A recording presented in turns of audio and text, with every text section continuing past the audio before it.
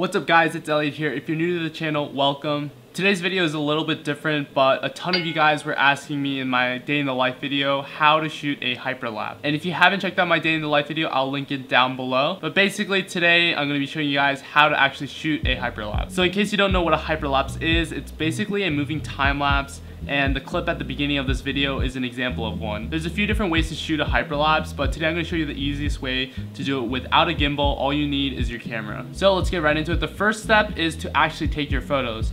I'll put up a picture right here, but basically you want to line up one point on your viewfinder to one point on the building. You guys can see it right here in this photo, but basically I lined up the middle of my viewfinder to one specific point on the building. So now what you do is you take your photo and then you take a step forward and then line up that point again to the same point on the building and take another photo.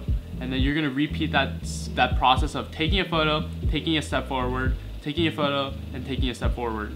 The process definitely takes a while because if you're shooting 24 frames a second, let's say your timeline is in 24 FPS, then 24 pictures is gonna equal 1 second of footage. So if you're shooting 30 or 60, let's say you're shooting 60 FPS, then 60 photos is going to be equal to 1 second of footage. Essentially, each of the photos is a frame of a video. And a quick tip from framing that'll save you a lot of time is to check your framing when you're far away from the building as well as when you're right up against it, because I've definitely had hyperlapses where I was far away from the building, everything lined up perfectly, but then when I was following the point on the building, by the time I got up close to the building, it was all wrong in terms of the framing, and so I had to reshoot it. So definitely check the framing from far away as well as close. So now that you've shot your hyperlapse, you want to actually edit it, and the way that I edit it is pretty straightforward and simple. So I'm going to jump into my laptop and show you guys how I do it. Alright guys, so now we're in Adobe Premiere Pro, and if you want to edit your photos beforehand, you definitely can. If you do, just edit one photo and then apply all the settings to every photo in the sequence. And once you're in Adobe Premiere Pro, you want to either press Command-I if you're on a Mac, or Control-I, or you can right click here and then press import. But you want to find the folder with all your files in it and then just press on the first file. And it's really important that you do this, but press options and then make sure that image sequence is selected. And this makes sure that Adobe Premiere Pro just compiles all the photos together and makes it an image sequence, so you don't have to select all this. Just the first photo and image sequence, and we're going to press import. And then once it's in, we're going to click and drag it into our timeline.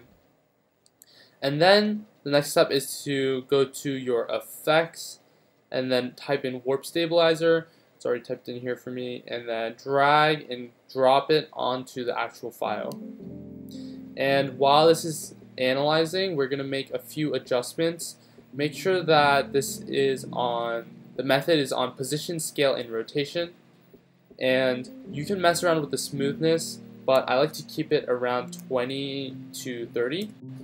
And you can adjust it, and each time you're going to have to analyze it. But the more stable your footage is, the more smooth you can have it be by ranking up that percentage.